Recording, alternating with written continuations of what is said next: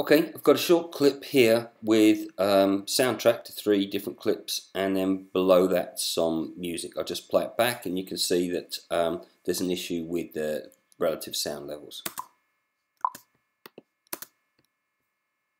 Welcomed the ending of the dirty protest and expressed the hope that other forms of protest in the prison might also soon be ended. Now that we're friends, I can show this to all your other friends, all your real friends in your proper life, like your friends from work and your potential girlfriends.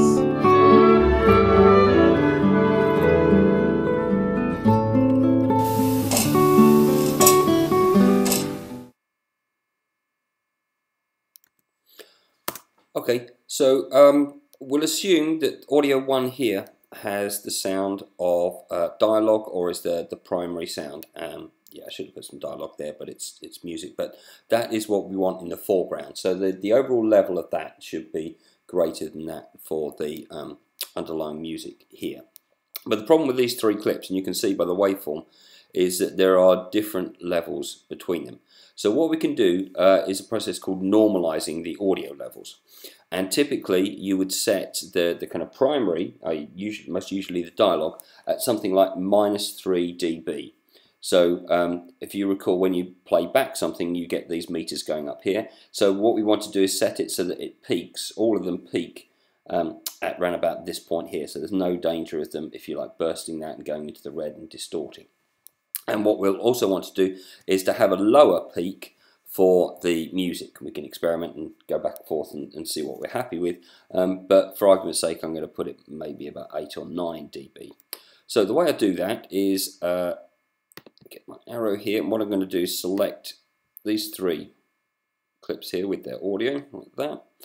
And then I right click, choose audio gain. And what I want to do is normalise all peaks in these selected clips here to a certain value.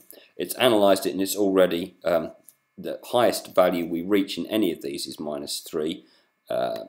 So what we want to do is make sure that that applies to all 3 of the tracks. So let's just type in -3, click OK. It's going to work it out. Now you see some of those have raised up and some of them have declined. It doesn't affect the relative value, so the thing will still get louder and softer, but it will at its highest point reach -3. So that's affected that. So let's try playing that back now. Welcomed the ending of the dirty protest and expressed the hope that other forms of protest in the prison might also soon be ended. Now that we're friends, I can show this to all your other friends, all your real friends in your proper life, like your friends from work and your potential girlfriends.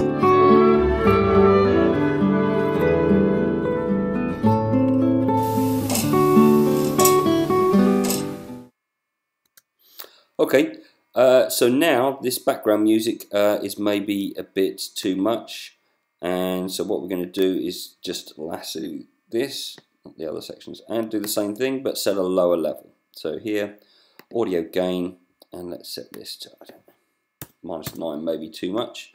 At the moment you see it reaches to -2.4, -9, should take it right down. Now, play this back.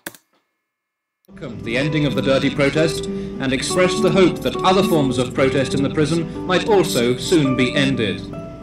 Now that we're friends, I can show this to all your other friends, all your real friends in your proper life, like your friends from work and your potential girlfriends.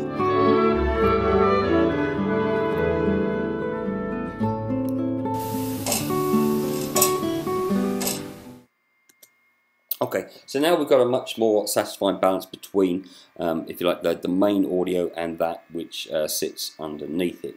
Obviously you can then, if you want to tweak it, so there's moments where you want the music to swell, you can go in and then rubber band that to bring it up, or use the audio mixer. But just in terms of getting relative weights or kind of strength between the audio tracks, if you put the kind of dialogue or the central audio on one channel and then the other audios on another, you can obviously select them across tracks, but the easiest way to do it is to separate them out in this manner. Then that gives you the basis for ensuring that the audio that you want to be heard is actually clear.